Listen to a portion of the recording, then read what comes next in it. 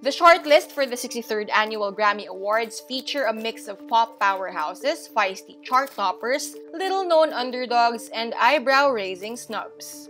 The Recording Academy notably sidelined Canadian R&B singer The Weeknd, an artist with 3 Grammys to his name.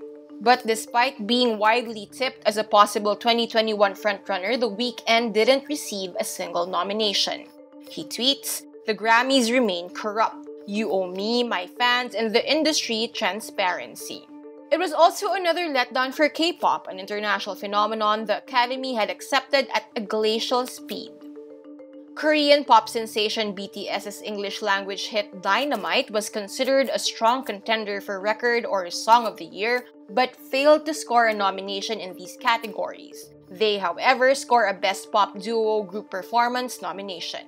And the South Korean girl group Blackpink, which in recent years collaborated with Cardi B, Lady Gaga, Dua Lipa, and Selena Gomez, was surprisingly left out of the Best New Artist race.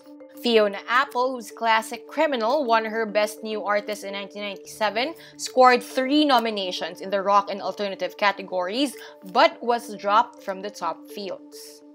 After his chaotic presidential bid ended, Kanye West notched a 2021 Grammy nomination not for his rap, but for Best Contemporary Christian Music Album for Jesus is King. British anthemic pop-rock band Coldplay scored a Surprise Album of the Year nomination for its 8th studio work, Everyday Life. Beyoncé leads the pack with 9 nominations, followed by Taylor Swift, Dua Lipa, and rapper Roddy Ricch, all with 6. The Grammys will be handed out on January 31, 2021.